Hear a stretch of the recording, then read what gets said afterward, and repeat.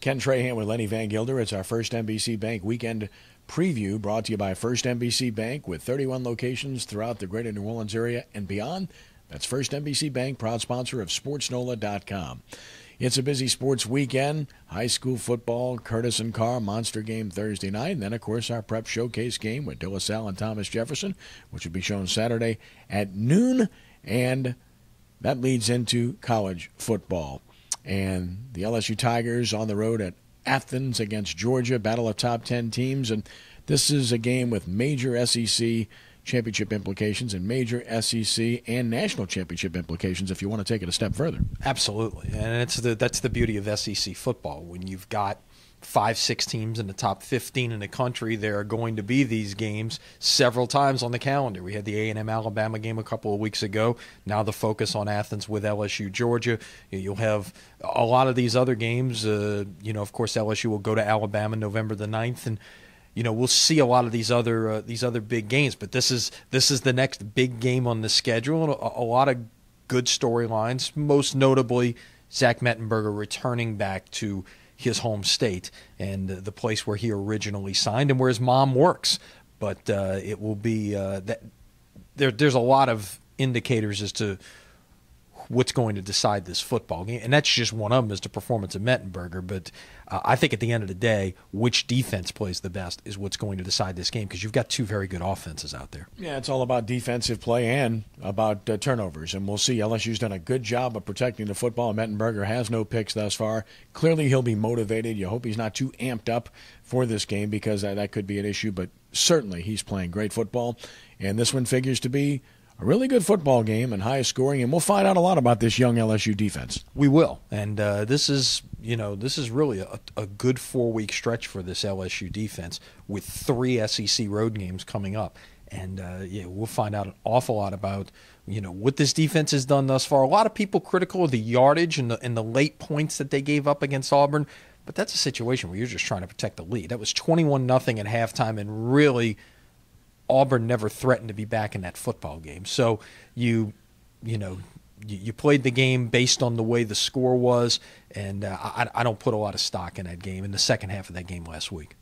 Tulane on the road in Louisiana. Second time they made a trip to North Louisiana. This time it's to Monroe, and Louisiana-Monroe, team that handled them easily last year, but Monroe really got embarrassed last week. So I don't know what to expect here with two teams that got beat badly last week. Yeah, exactly. Tulane lost by 35. Monroe lost by 63.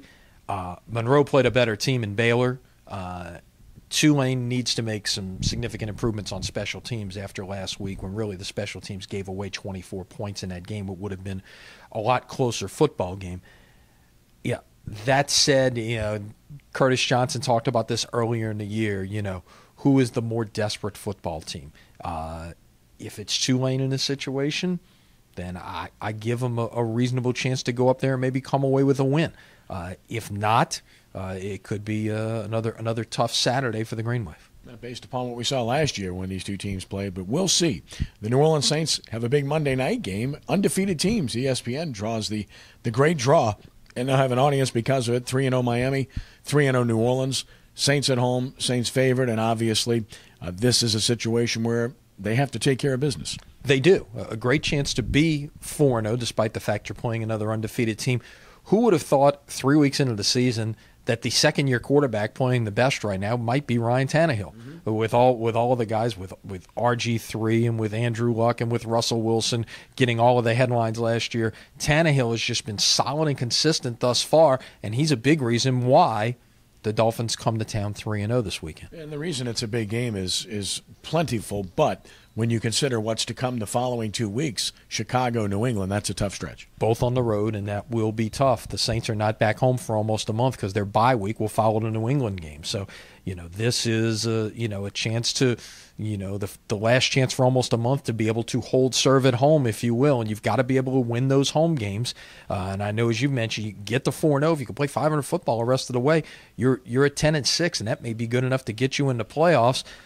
Who knows? Depending on how things shake out this week in the in the NFC South, you might have a 3-game lead on October the 1st. That would be kind of crazy. Don't forget the prep showcase game, Thomas Jefferson, De La Salle, Saturday at noon on WHNO Television Channel 20.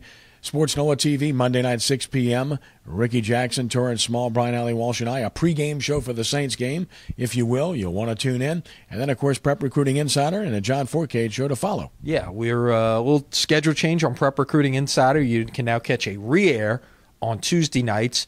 A new show coming your way Wednesday nights at 6 o'clock. If you missed Wednesday night's airing, number one recruit in the nation, Leonard Fournette.